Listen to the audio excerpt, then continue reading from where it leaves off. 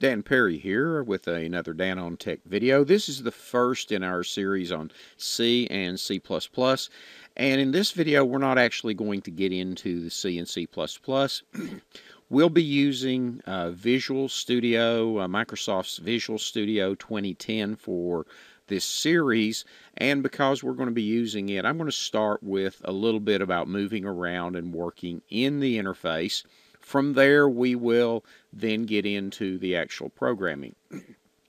When you start Visual Studio, you're going to see a screen similar to this, and in it we have a Getting Started area. This Getting Started area will be very good for you to start with. It's got some help. You can look at things like cloud and things. You can look at a lot of the help functions, resources there to start it.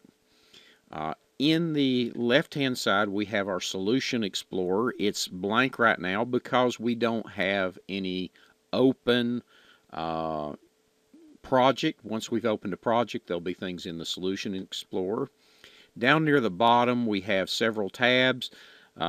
If we had a project open, the second tab would show our classes for C++. The third would show properties. And then the fourth is the Team Explorer if we were using Team Explorer. Let's go back to the Solution Explorer so I don't forget where I'm at. Now, at the top we have a pretty much standard set of menus. We've got our File menu, Edit, View, Debug, Team Data, and so on. We also have a number of icons here on our ribbon that will give us a shortcut based on what we're doing. Some of those are grayed out right now because we don't have an open project. So the first thing we want to do is create a new project. Oh, if we already had any projects that we had worked on, they show up in last few show up in our recent projects, and you see there are a couple there. We want to start a new project so we can do one of a couple of things. We can do New Project here. We can come to File, New, and then Project. Really doesn't matter which way we go. I'll go ahead and click the New Project.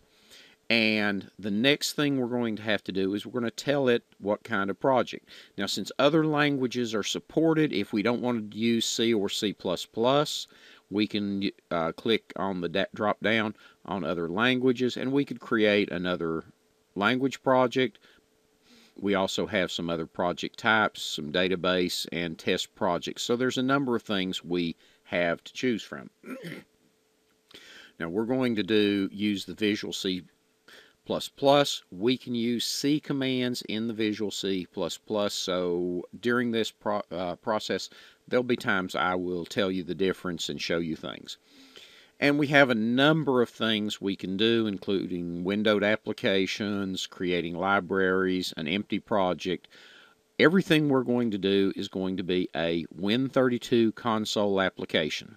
So I've got the Win32 console application set.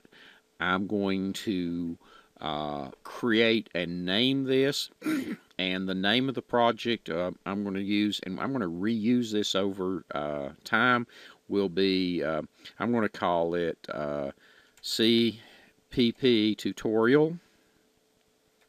And actually, let me do it this way, CPP tutorial. Now, I didn't put any blank spaces in. You can use dashes and underlines. Although dashes can be very dangerous, they can be misinterpreted or cause errors. So if you're going to do it, do underlines. I'm going to stick with no spaces here. And when we talk about variables and identifiers, we'll talk about what you can use there. And we'll probably stick the same way there. So I'm going to click OK. Oh, by the way, when it does, it has a default location it's going to put it at. It's going to put it in my Documents folder under Visual Studio 2010 Projects, and it will create a series of folders. And in a later video, we're going to look at that series of folders. So I'm going to go ahead and click OK now, and it's going to come up and it says, hey, it's going to do a Win32 project. I do have the and it's showing the overview. I can go to the application settings if I need to change the defaults. I'm going to leave it as is, where it's got the radio button for a console application, and it says it's going to do a pre-compiled header. That way, it lets Visual Studio create the things that it really wants to create in that project. So I'm going to click Finish. And when I finish, it's going to take it a few seconds, and it's going to create all the folders and things I need for this project.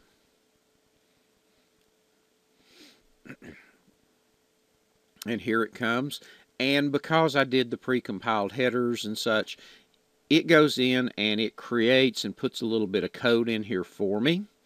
It has a comment that this is the name of it, CPP tutorial, entry point, an include statement.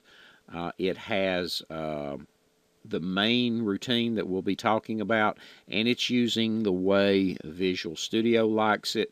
Now, as we go, we're going to change that, and we're going to use pretty much a generic C++ and C, so that this would work whether we're using Microsoft Visual Studio, GCC, or some other compiler.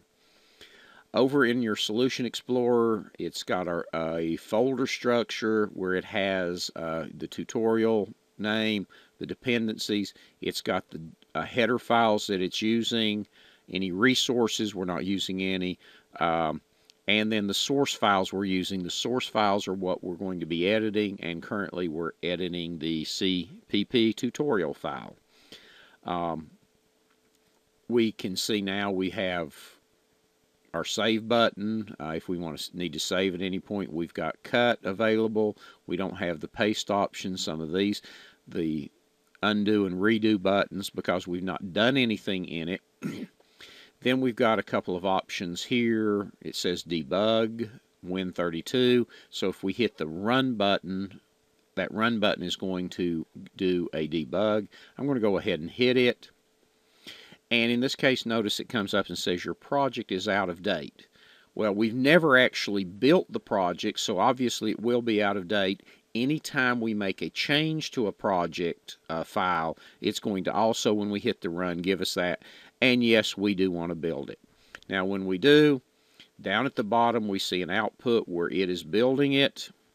It comes through, and after a few seconds, it says the build succeeded. Now, we saw a window pop up and then disappeared. Part of the reason it did this is that was the console for running the program, but because we didn't have actually anything here except this return 0, we didn't tell it to do anything in it. It just ran and then closed itself. If I come over here to my build menu, I could build this solution, which we just did. We could rebuild it. We could do a clean solution.